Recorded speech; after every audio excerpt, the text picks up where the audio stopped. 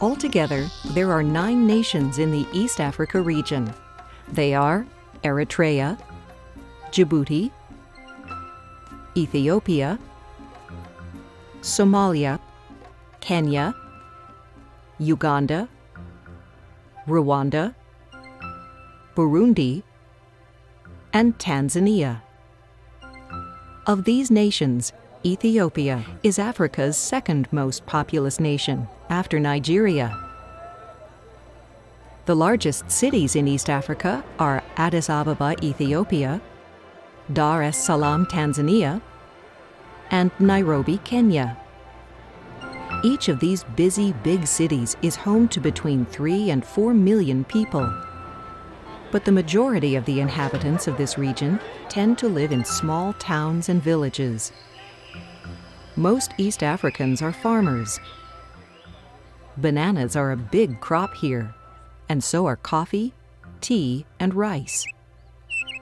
It's important to note that East Africa has had some very serious problems.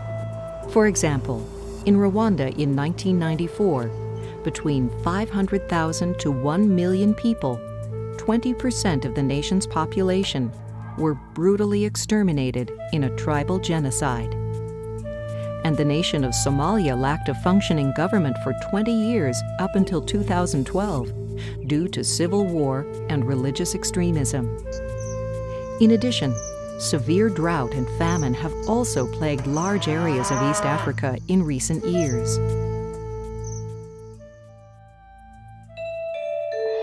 Probably the most important geographical feature of East Africa is called the East African Rift. It consists of 2 main branches, the Eastern Rift Valley and the Western Rift Valley. The Rift Valleys were created, and actually are still being created, because in this part of East Africa, the African plate, which includes all of the African continent, plus a lot of the surrounding ocean areas, is dividing into 2 new tectonic plates, the Nubian plate and the Somalian plate. Here we see vehicles on a road that winds down along a cliff or escarpment in Tanzania that is on the edge of the Eastern Rift Valley, exactly where the African plate is splitting apart. Off in the distance is Lake Manyara, which is just one of many large lakes found in the Rift Valleys of East Africa. The biggest Rift Valley lakes are Lake Victoria, Lake Malawi, and Lake Tanganyika. Lake Tanganyika is the second largest freshwater lake in the world, based on the volume of water it holds. Besides the lakes and valleys created by the East African Rift, many volcanic mountains are closely associated with it too. Mount Kilimanjaro rises up near the border of Tanzania and Kenya. Mount Kilimanjaro is the tallest freestanding mountain in the world. Mount Kilimanjaro's huge ice fields are rapidly disappearing and are expected to vanish entirely in the next 25 years, an event that will undoubtedly have a disastrous effect on the supply of fresh water to the lands that surround it.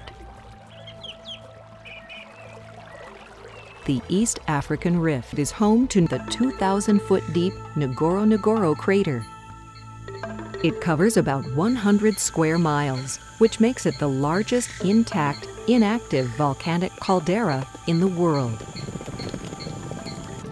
The crater's floor is mostly open grasslands, along with a shallow lake and a few small woodlands.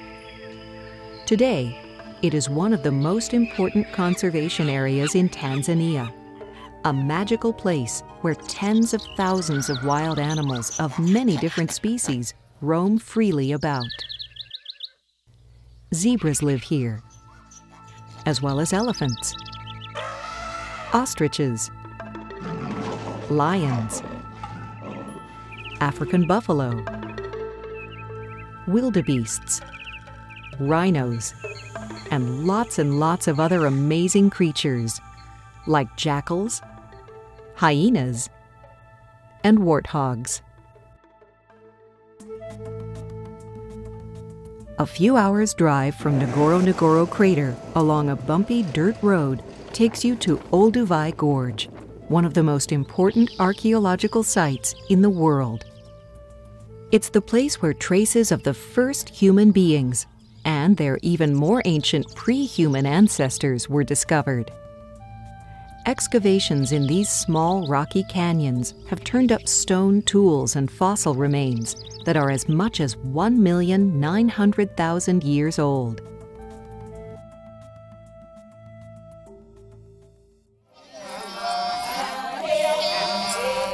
The Maasai are one of East Africa's most distinctive traditional tribal cultures and are quite well known for their brightly colored clothing and jewelry, and for their unique songs and dances too.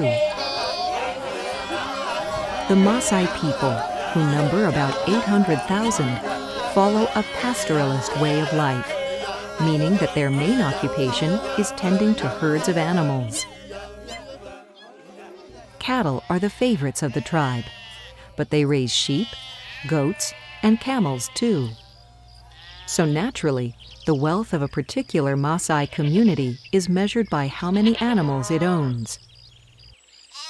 Their small villages are scattered over large areas of the countryside in Kenya and Tanzania.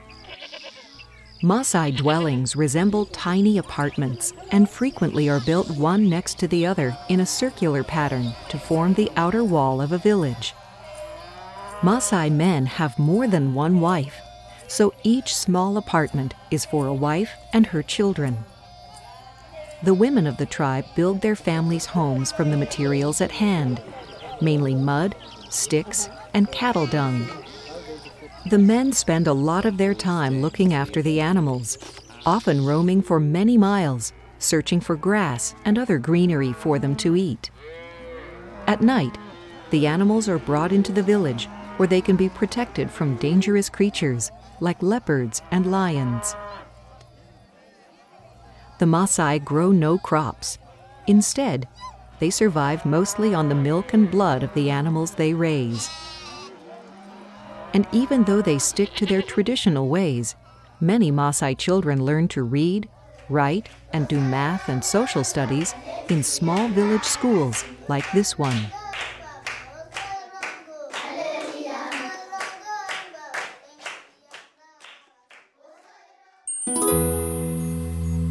The Mara Serengeti ecosystem is a very unique part of the Maasai people's traditional homeland. Located just to the east of Lake Victoria, this huge animal reserve covers some 9,700 square miles in both Tanzania and Kenya.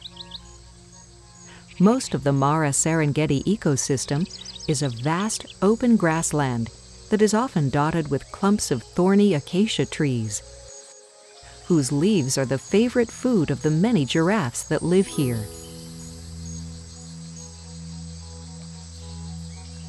This part of East Africa is famous for being home to one of the largest populations of wild animals on Earth. Wildebeests like these number in the millions here. Around July of each year, wildebeests, along with many other species of large animals, migrate north from the Serengeti Plains of Tanzania to search for fresh pasture. And then they return to the south again in October. Huge herds of zebra join the wildebeests in the annual migration and are always seen roaming freely throughout the reserve. Lots of elephants live here as well. And you'll also find large numbers of several different kinds of African antelope, such as hartebeests and impalas. This ecosystem is home to good-sized populations of lions. There are also plenty of leopards here. And the world's fastest animals, cheetahs, although not so numerous, live here too.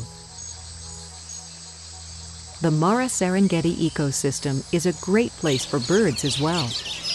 In fact, more than 470 species have been identified here. Some of the more colorful of them are masked weavers, superb starlings, crested cranes, and marabou storks. And the brightly colored lizards that live here can be pretty eye-catching too.